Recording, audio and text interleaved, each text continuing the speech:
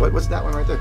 So that's Baphomet, and Baphomet gets a really bad rep because a lot of times when we see Baphomet, we think, oh, that's the devil. Here we have solve and congratulate.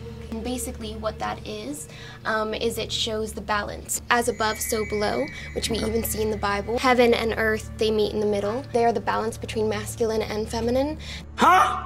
The Baphomet statue is completely satanic. It's demonic. Why is it demonic? Because the goat represents Satan himself. Scripture clearly states how goats are different than sheep. Goats are all about themselves. Goats are very prideful. Goats represent a number of things throughout Scripture. And goats are individualistic, and they often destroy everything in their paths.